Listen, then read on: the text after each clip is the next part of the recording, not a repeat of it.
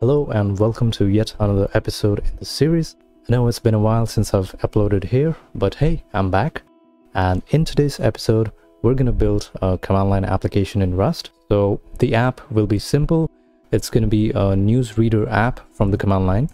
And I have the finished project on to the right. So for a quick demo, let me go ahead and run the project. And as you can see, you have a bunch of news articles printed on the console. And I can open up one of the links and that opens in the browser. So it's a pretty simple app, but should be informative enough for you to get the hang of developing in Rust and exploring the library ecosystem. Now, in order to fetch the news articles, we're going to use the API endpoint from the newsapi.org website. And from the documentations page, we'll use the top headlines endpoint. And to make the API request, we'll be using the urec crate. It's a very simple crate that does not use async, but instead uses the blocking IO request model. And that's perfectly fine for our use case here, since we're just going to make a single API request. Now, the response that we receive from the API request is going to come in the JSON format. So in order to parse this into a Rust data structure, we're going to use the serde.json crate.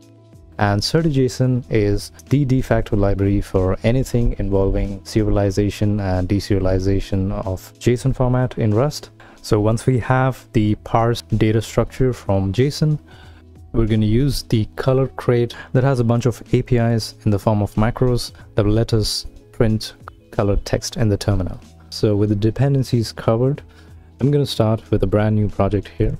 So let's do cargo new CLI news, for lack of a better name, and we'll open this up in my code editor. Now, before we type any code, I'm going to go ahead and run a handy little tool called Bacon. And what this will do is run cargo check in the background for us. So any change that we make to the code will get an error message right away without us having to manually run cargo check from the command line. So that's that.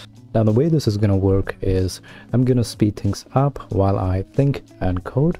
And from time to time, I'm going to cue you in to explain stuff in between. So let's start writing some code.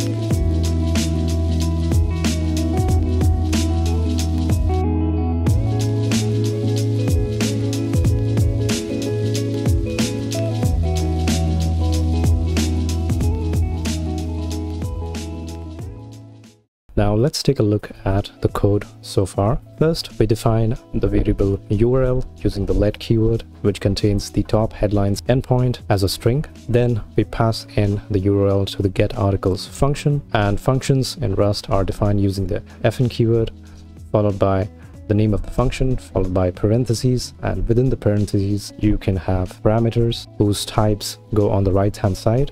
And the return type to the function is followed by the right arrow.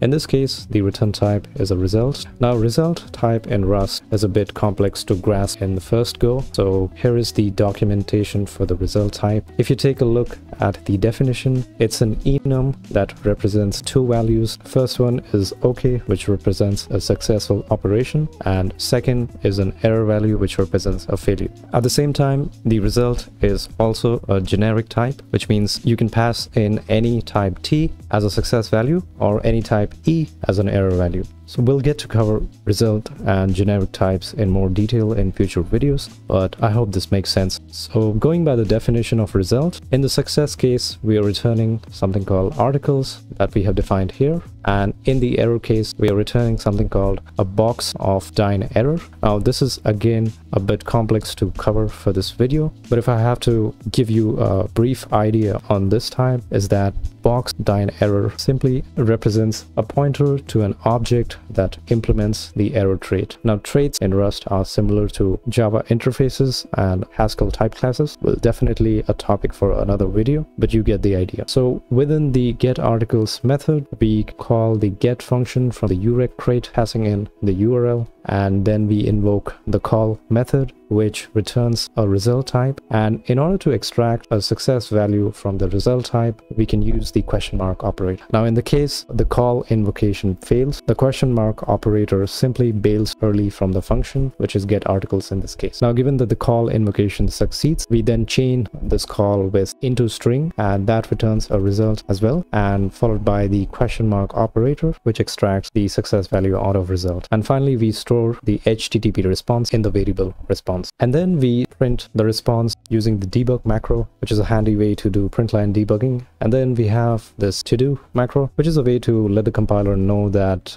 you have an unfinished code, but you still want to compile the code and let it run through. Now, what happens in this case is that when the program reaches line 17, it will simply panic and crash with a message not yet implemented. So that's that. And talking about the article struct definitions, so to define structures in Rust, you use the struct keyword followed by the name of the structure with a capital letter, and then you put a bunch of fields within braces. So in this case, we have the articles field that is simply a vector of article, and article again is a structure defined with two fields, title and URL, both of which are strings. This is a heap allocated string here.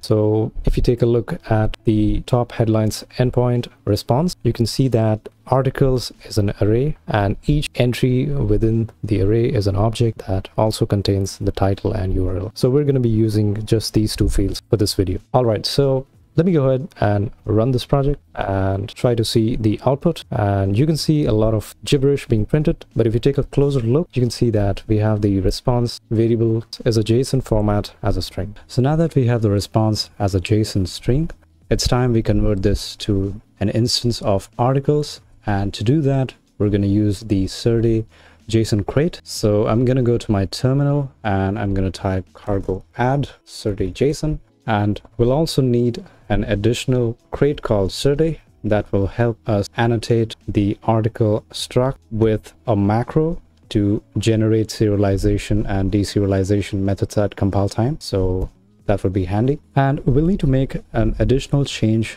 to how Serde is specified in our dependencies, as the derive macro is not included by default. So I'm going to expand it to the object notation here, and under the features field, I'm going to add in derive. So with that change, we should be able to use the derive macro and can derive the deserialized crate. Now, deserialized trait is not exposed by default, so I'm going to import this from the Serde crate. Since articles implements deserialize, so it requires that its field also implements deserialize.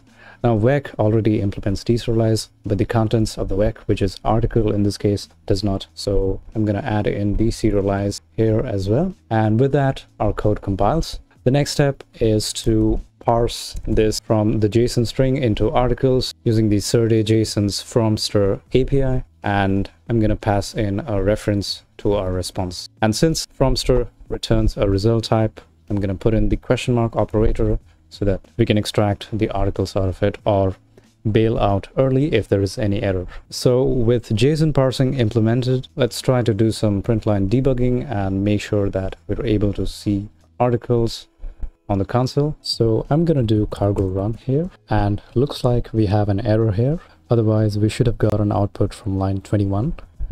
And it appears that either line 19 17 has the error because getArticles returns early in this case. And in order to check for that, I'm going to go to main and try to print articles here.